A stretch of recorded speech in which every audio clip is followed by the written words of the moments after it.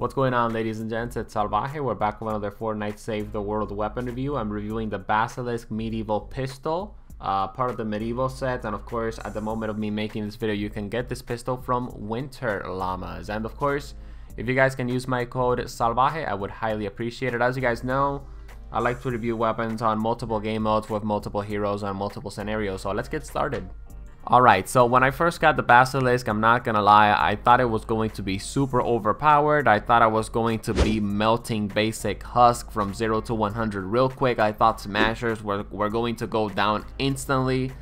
I mean, Epic did say that it is a weapon that specializes on critical damage because it has a high critical rating. And the base critical rating is 20%.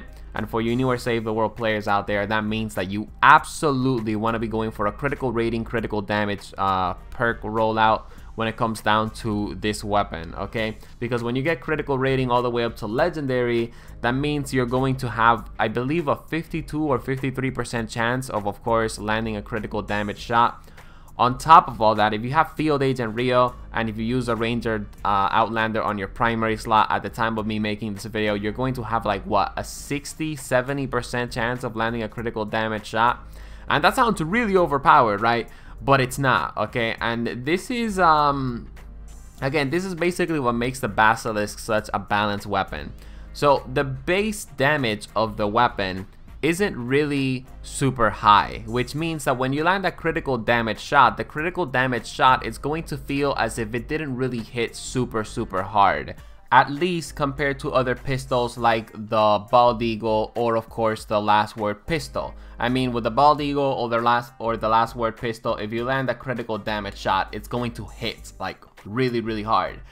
Anyways, even though the Basilisk sort of has that shortcoming that the critical damage shots aren't going to be doing massive amounts of damage, it definitely still makes it an effective pistol. For the most part, you can definitely melt basic husk with the Basilisk really easily.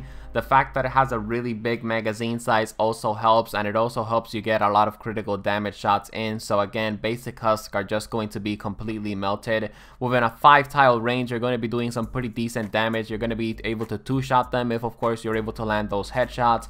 And for the most part, if you get within a 3-tile range, you're going to basically one-shot kill a basic husk with a headshot, of course, if he's not too over-leveled, okay?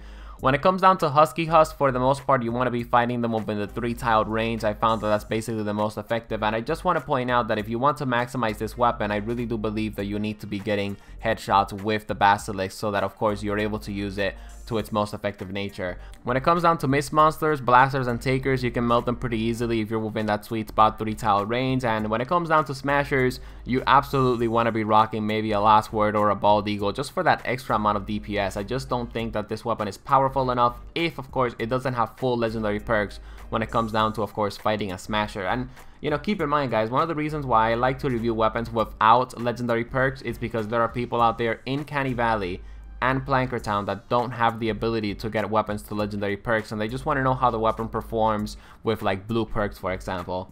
Anyways, the weapon handles really great, okay? I really like how the weapon handles. The bloom is basically sort of very centered. It's not like all over the place. You can actually hip fire with this weapon and actually be really accurate, and that's one of my favorite things about the weapon, right? The hip fire is just super amazing. In fact, sometimes I had a lot of basic husk in front of me and I basically just found myself hip firing because I knew it was basically going to be the better choice.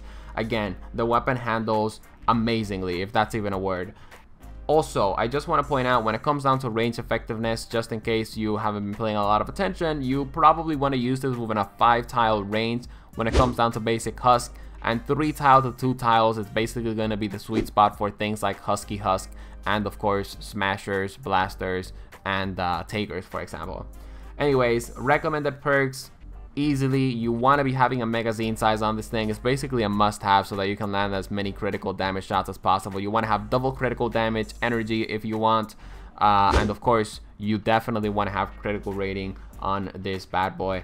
Okay, so I wanted to save the best for last. The special perk that this weapon has: when you get a critical damage shot, you get about 2.64% of the critical damage shot that you put out, and the perk is definitely very helpful. I think it's bugged. Sometimes it doesn't really trigger itself, but if you actually manage to get a couple of critical damage shots in a row and of course their big damage shots. For example, you landed a headshot, you can actually get some pretty decent amount of shields, as you guys are seeing in the gameplay example. It can definitely help out, specifically in the Frost Knight mode. Anyways, when it comes down to the star rating, I'm going to give this weapon a 4 out of 5 stars because it's very reliable, very consistent at doing its job. Honestly, it's really balanced out, and I think it definitely has a place in my inventory. If you guys enjoyed the video, feel free to drop a like, subscribe to join the Salvaje Cartel, and I'll be seeing you guys on the next weapon review.